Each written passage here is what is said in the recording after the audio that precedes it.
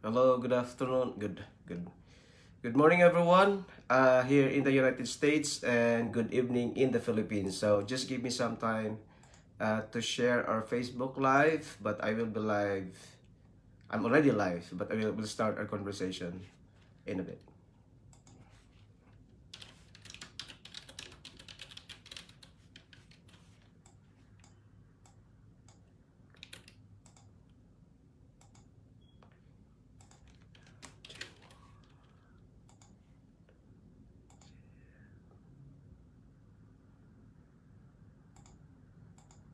Okay, so just give me some time.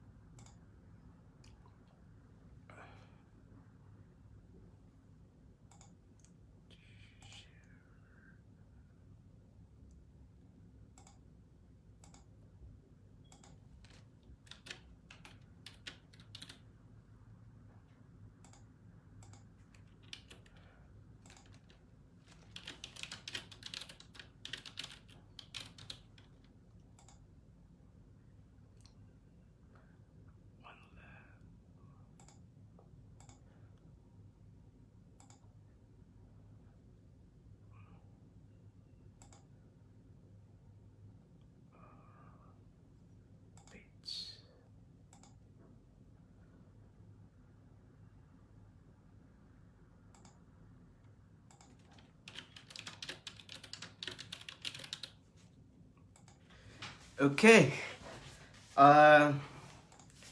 Good morning, everyone. Again, here in the United States, and good evening in the Philippines. We will be talking about specific concerns on the J1 visa waivers.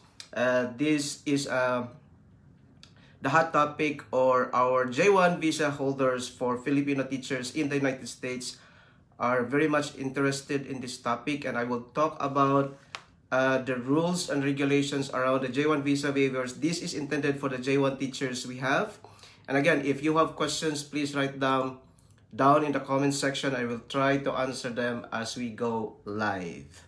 And again, okay, so marami nang nag-check in. Can you hear me okay? Hi, Ma'am Grace. Today is my rest day, but I'll do this anyway. Okay, so I don't have a presentation material because I just came back from the Philippines, and this is a very timely update. I visited the CFO, but I just want to make a disclaimer. Whatever I say here is not an official statement from the CFO, but this is my opinion. And if you have questions, you can actually write or send me a message, or you can actually, again, write the questions here. So there's a lot of questions being written down already on the comments section. If I would not be able to read and answer your questions, I apologize. So, okay ba ang aking volume? Because I'm not using headsets. Again, okay, so this is about the J1 visa process, or this is for the visa for exchange visitors, particularly for the teachers. So, though this visa type also applies to researchers, doctors, for purposes of our session today, we'll only talk issues affecting our teachers. And I will just proceed because I know it's already late in the Philippines. So I'll proceed. So I think I hope everyone understands the purpose of the J1 visa program. So this is an exchange program where Filipino teachers are sent to the United States, hoping that they will be able to exchange their expertise, their knowledge, and skills that benefited or will benefit the US students. On the other hand, they are actually hoping that they will be able to learn something from their stint in the United States, maximum of 5 years, before they go back to the Philippines, hoping that the Filipino students will also benefit from whatever learning they actually have had during the 5 years stay in the United States. So once a teacher is given the visa, they are normally issued a 3-year visa initial stay, but they could actually extend that to 1 year to 2 years, and that's actually aligned with the recent guidelines of the Philippine government. They could actually exchange to another 1 year or 2 years, assuming that the visa sponsor will support it and as well as the employer. Okay, bakit ba tayo nag-uusap ngayon? Because again, once the teachers are already here, they would actually find means to stay permanently in the United States. And there's a lot of reasons why they would do that, and that's a very valid hope and plan for them. Unfortunately, the visa type or the nature of the visa requires them to go back to the Philippines and stay there for 2 years. So the 2-year home residency requirement requires you to stay in the Philippines or the country of nationality. So halimbawa, ang question nyo is, okay, since I could not stay in the United States anymore for more than 5 years, if I go back to the Philippines, can I work abroad just to comply with the 2-year home residency requirement? The answer is no, unfortunately. You have to go back to the Philippines and stay there for 2 years to be able to comply with the 2-year home residency requirement. So of course, kung ayaw ninyong bumalik sa Philippines, there are waivers for that. And I've shared it for those who are interested. We actually have a Facebook group called the J1 Visa for Teachers in the United States. And we also have a group chat created for them. So if you are not aware of that and you would want to actually be updated about the J1 Visa, you can search through Facebook about the J1 Visa Facebook group. Under the Department of Homeland Security, the following are the visa waivers. Number 1, they could actually apply for the no objection statement from the government. So in this case, from the Philippine government, there is actually the EVP, wherein CFO is one of them. So this is actually a committee composed of several agencies in the Philippines. So, ang pinaka-common na basis na waiver na ina-apply ng teachers is the no objections statement. In all other countries, that's also the easiest way of obtaining the waiver. But I just want to actually emphasize that hindi lang yon ang available na waiver. Request but interested U.S. federal government agency also one of them. And this applies in general to researchers or even the teachers who are able to develop a methodology or a tool that would benefit the federal government agency, in particular the Department of Education. Then you may also apply under that category, but generally that applies to researchers. If you personally believe that you will be subject to persecution after your 5-year maximum stay in the United States, you could also apply on that basis, but make sure that you have evidences to support your claim of persecution. Number 4, the exceptional hardship. So, financial hardship is not a ground to claim under this basis or ground for a waiver, but you have to consult a lawyer to really evaluate your situation and whether or not your situation would fall under exceptional hardship. Exceptional hardship, there's an element of it has to be an exceptional hardship on the part of the U.S. citizen or a green card holder, whether it is a spouse or a child of the student or the exchange visitor or the applicant. Okay? And then the 5th one is request by a designated state public health department or its equivalent. This is very common among Filipino doctors who are actually assigned in the remote areas of the United States. So, may tinatawag sila na program na Conrad State 30 program. So, these are actually the program for doctors who are actually assigned in remote areas and where their presence are important. And they are normally given the waiver to not to go back to the Philippines for 2 years and just be absorbed by their employer to continue to work. So, there is no existing law covering teachers, but again, we'll cover about that kung ano ba ang possibility na meron tayo. So far, wala pa akong nakikitang questions, so I'm sorry if I'll be switching screens here. We'll go back again. So for purposes of this conversation, I'll focus our topic on the no objection statement under the Philippine government. I shared with you in our group chat and our Facebook group that under the Philippine rules and regulations affecting waivers of the 2-year home residency requirement, the government will automatically approve or in their own initiative will approve applications for no objection statement if, number one, the skill or profession of the exchange visitor participant is not under the skills list of the Philippines. Unfortunately, the teacher is actually one of the listed professions, so you have to have a waiver. So somebody is sending me of their visa stamps saying that they are not subject to the 2-year home residency requirement. If that is the case, then you're so lucky and congratulations in advance. But if I were you, I would be very, very sure to make sure na hindi lang nagkamali yung stamping. I would look into your DS 2019 to make sure na hindi talaga kayo subject sa 21E na 2-year home residency requirement, no?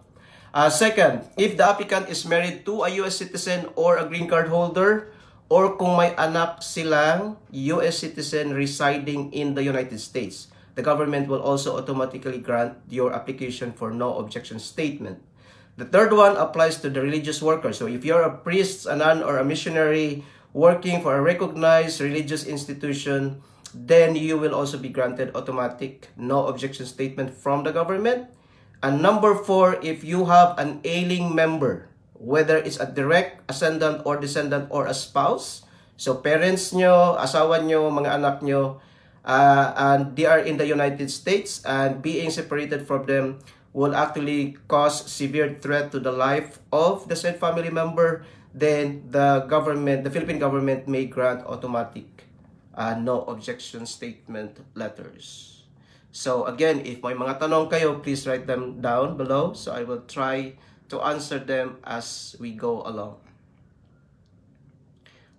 Hello, Ma'am Consuelo Lopez. Tanong ko lang po, attorney, for 17 years living in Asia, wala pa po bang chance na maging immigrant or green card holder? So, Ma'am, I would presume na hindi ka J1 visa holder. I would recommend, if you have time, if you can call our office or send me a message so we can talk about your specific issue. Sir John, thanks for watching. Okay, so then let's go about the topics here, and I'm sorry because I don't have the presentation materials available for me to share with you on screen. Pinag-usapan na natin ngayon yung grounds where the Philippine government would grant automatic no objection statement letters. Ma'am Queenie, someone said that if we go on vacation in the Philippines while in the program is counted for the 2-year home residency, so if you've been back and forth in PH for a vacation, let's say 4 months, so it lowers. No, the 2-year home residency requirement should be counted after the program. Ching, sir, number po na office nyo. Yes, I will do that later. Sir Consuelo Lopez, ma'am, I don't think I'm not so sure if you are a J1 visa holder, but if you are here in the United States for 17 years, I think please call our office so we could talk about your options.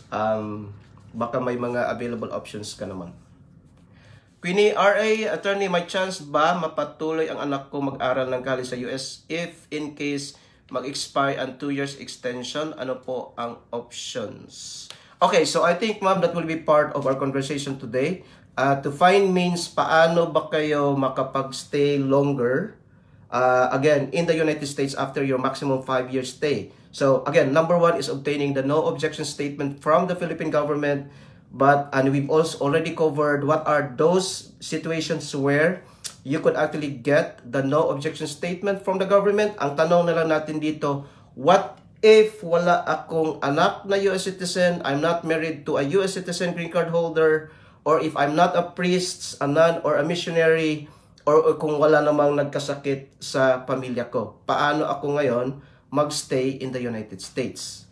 Okay, according to the regulations of the Philippine government, right, and this is sad news for the teachers though, because of the recent development, and again, do not take this as an official statement from the Philippine government. This is my opinion, and my assessment of the responses to me while I visited the CFO, they said that teachers are much needed in the Philippines now, especially with the implementation of the K-12. The nature of the program requires you to go back. So that's the rule, and that is still the policy for the teachers to go back to the Philippines.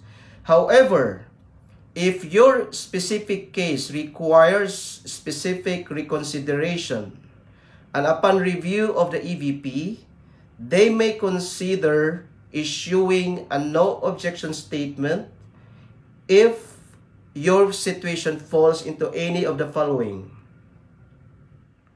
Number one, if during the course of the training, the applicant develops or discovers a medical condition that does not permit him to return to the United States. So, ibig sabihin, pag nagkasakit ka during your program, then they may actually consider giving you a no objection statement. Number two, if the applicant is age 60 or above, they may give you a waiver also in that instance. And number three, if the training or sponsoring institution does not object to the non-completion of the program of the applicant. So what does that tell us? Ibig sabihin, kung yung situation mo does not fall into any of the automatic grant of the NOS, I would still encourage you to submit a request for no objection statement if you fall into any of these. Nagkasakit ka, you are 60 years old or above, or the sponsoring institution does not object for you to not go back to the Philippines. Okay? So let's see if you have questions here related to what I said. Queenie, if I am on petition by my mom, can I use it as a waiver? Ma'am, not necessarily. Even assuming that your visa is already been granted or current na yung priority date, meaning you are now preparing for your interview in the embassy, even if mag-interview ka sa embassy, your visa will be denied because you were subject to the 2-year home residency requirement, because while your case is pending, you availed of the J1 visa. So, and again, if you would want to discuss more specific about your case, please send us a message or set up an interview date with us. Another area where a teacher could avail of a no objection statement from the Philippine government is what we call the alternative arrangement. Klaruhin ko lang, while the rule seems to offer that submitting a proposal for a project may be considered as a ground for applying for a waiver, the wording of the rules actually say the EVP committee may offer an alternative arrangement. So, ibig sabihin, unlike kasi sa earlier rules, medyo may confusion siya. The way their guidelines were written seems to present that an alternative arrangement is an available ground to apply for a waiver. But with the recent directives that the EVP issued, they make it clear that it is discretionary upon the EVP committee that they may offer the applicant an alternative arrangement, meaning a project proposal. Because again, you have to remember that the purpose of the J1 visa is for you to go back to the home country, in particular the Philippines, so you could actually share your learning, your skills, or the new methodology that you've learned in the United States, wherein the Filipino students could benefit. So in that case, you may present a proposal, and you may recommend a beneficiary or a group of institution in the Philippines where you could actually train them and implement the skills that you've acquired. But again, klaruhin ko lang, alternative arrangement is not an automatic ground of applying for a waiver.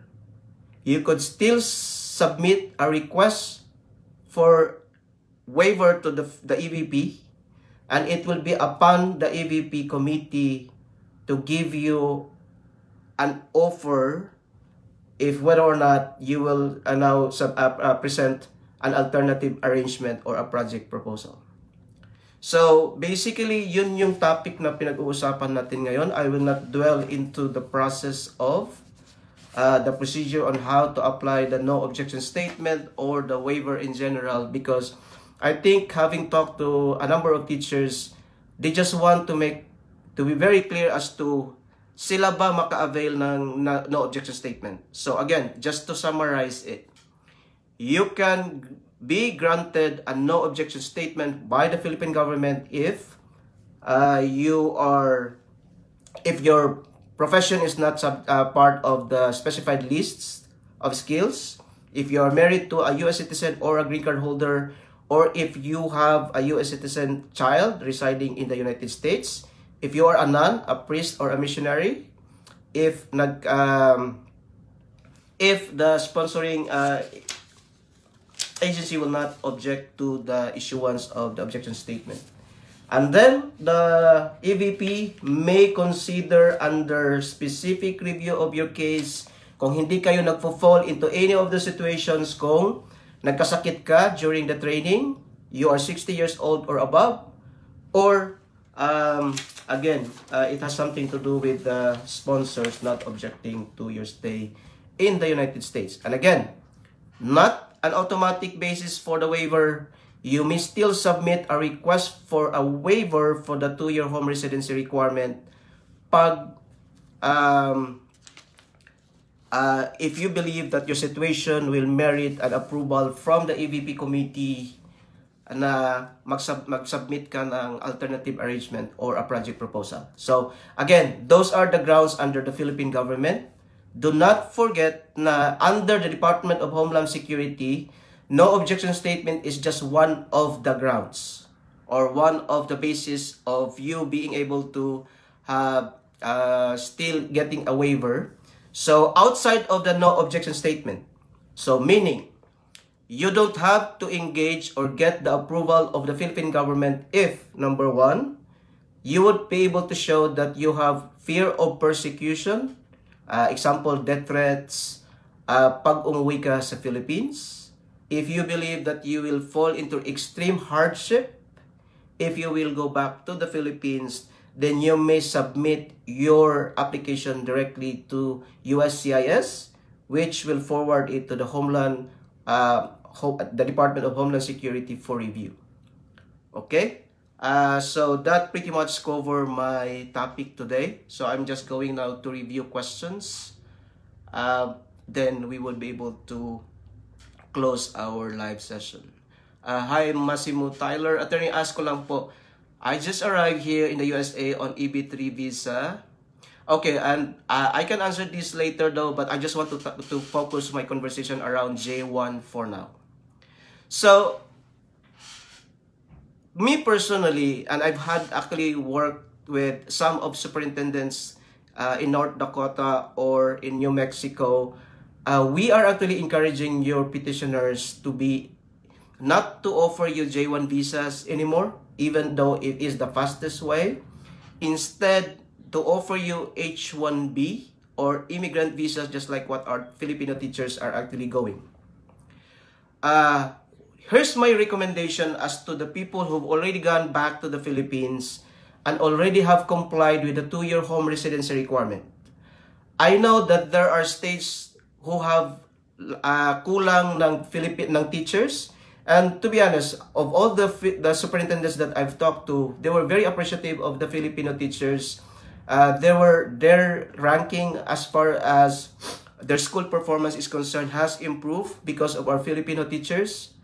If you already complied the 2-year home residency requirement, I would encourage you to reach out to your former employers and ask them if they can file an H1B for you. By the way, I just received a notification this morning that if your school is subject to the H1B cap, they already reached the maximum number for 2020.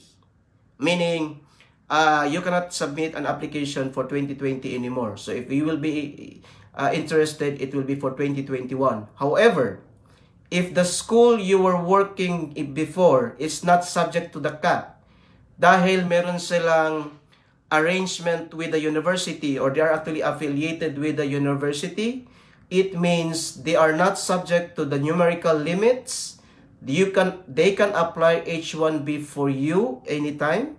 And once approved, you can come back to the United States after you've complied with the 2-year home residency requirement and then apply for H-1B. For specific conversations around your options, kung mas tama ba sa inyo ang H-1B or immigrant visa, or if you are already here under J-1 on your first year, or if you are already in your 4th year or 5th year, I would encourage you to reach out to us so we can have a specific conversation around your case. I'll go back here sa mga questions lang.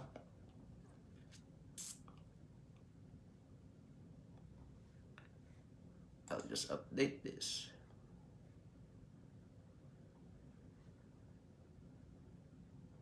Richard, good morning, Attorney. Gaano pa katagal ang alternative arrangement in terms of processing? So, assuming that you were given the offer by the EVP committee to subject a processing, the alternative arrangement, ang sabi nila, they could actually decide on your application within 2 weeks to 2 months. Ang variable na lang doon is depending on where the Philippine consulate or the embassy handling your case kung ano yung frequency ng transmission of the reports from the Philippines to the Philippine embassy in Washington. Pero mabilis lang daw nilang i-decide yon or i-reviewed once the reviewing committee are available, and if the timing of the transmittal of the documents to the US is nakaschedule na. So yun lang talaga ang limitation nila, Sir Richard. Ma'am Grace, Attorney, yung sa doctors na nasa isolated areas, pundi rin bang i-apply yun sa teachers na nasa Indian reservation? So, Ma'am Grace, ito yung sinasabi natin na currently, this particular program is available only for doctors, but then again, nothing will stop you from submitting as an opinion directly to the Department of Homeland Security if the case of the teachers in remote areas will apply. So, again, you could still avail or explore that option, malay mo mag-grant, di ba?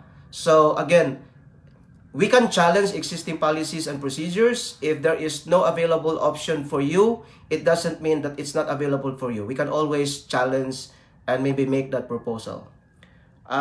From Ma'am Alma, parang 3rd year ko na po of teaching here sa US, pwede na po ba ako mag-apply? Ma'am, no. Even if the petitioner will offer you an H-1B or an immigrant, you are still subject to the 2-year home residency requirement. You are still required to file for a waiver. But since you are still in your 3rd year, you are still eligible to apply for the 2-year additional extension because you can stay here maximum 5 years. Hi, Sir Ice.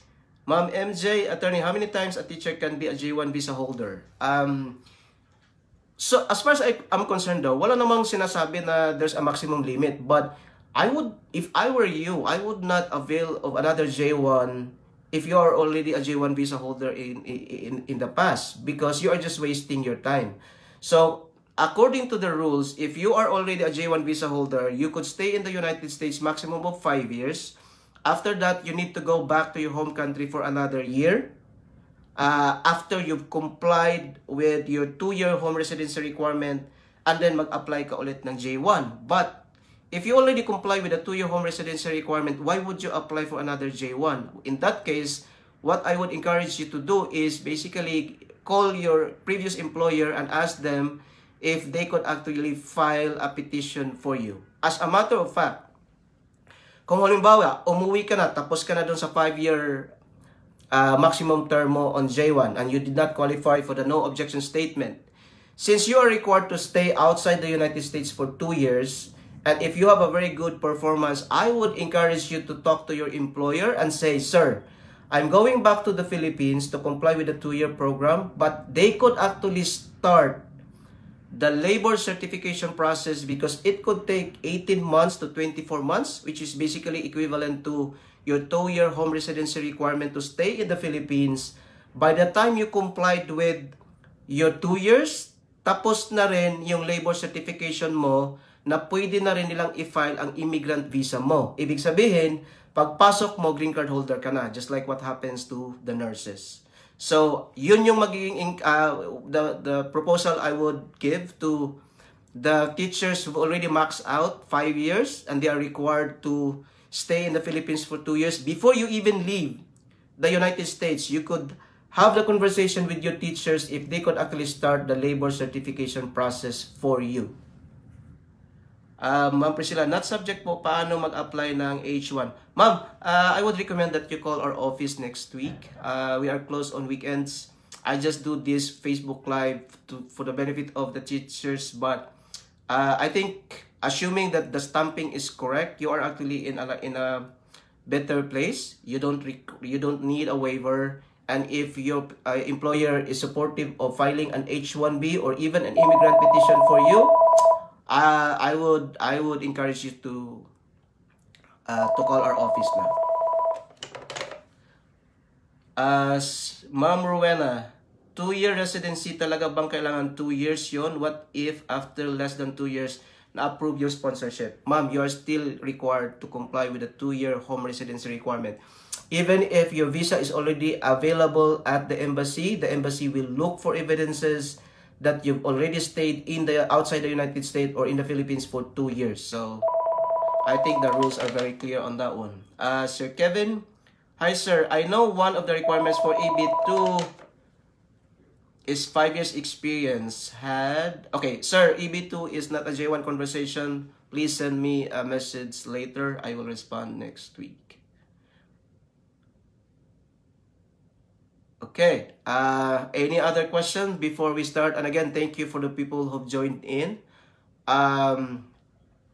J1 is a very complicated process, especially if you're asking for a waiver.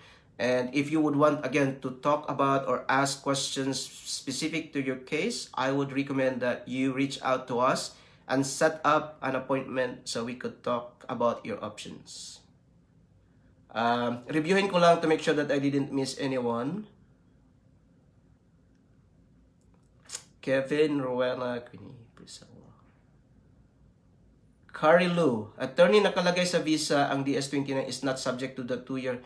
Do we need to apply? No. If you are not subject to the 212E, then you don't need a waiver. If your employer is willing to file an H1B or immigrant petition for you, they can do that immediately, anytime. MJ, nasagot ko na yan.